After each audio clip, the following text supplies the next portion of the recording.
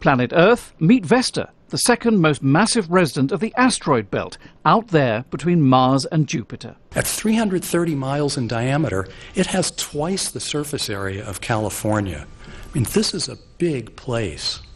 These striking images come from NASA's Dawn spacecraft, which arrived at Vesta last month after a 4-year journey.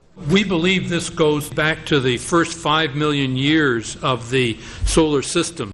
So now Dawn, the largest interplanetary probe ever launched by NASA, is unlocking Vesta's secrets, almost 200 million kilometers out in space.